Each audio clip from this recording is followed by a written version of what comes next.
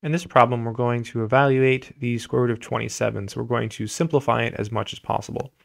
So when you see something like this, the square root of 27, you want to go to the side and think, what's the largest factor of 27 that's a perfect square? So what that means is, what's the largest factor of 27 that you can take the square root of and get a whole number?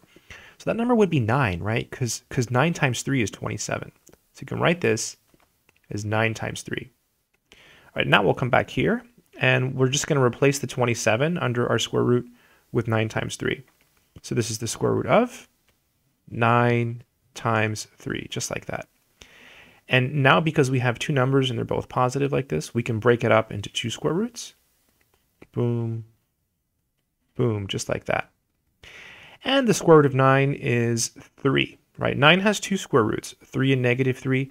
But this symbol tells us we want the positive one, okay, the positive square root of 9. So that would be 3 square root of 3, okay? And that would be the final answer. So again, you see something like this, just think, okay, what factors of 27 do we have? And, which of those factors can we take the square root of and get a whole number? Well, 9, right? So 9 is called the perfect square. So another way to say that is, what are the factors of 27 that are perfect squares? You're looking for those, and then you want to factor it that way, then break it up, and you should be good. I hope this video has been helpful to you. Good luck.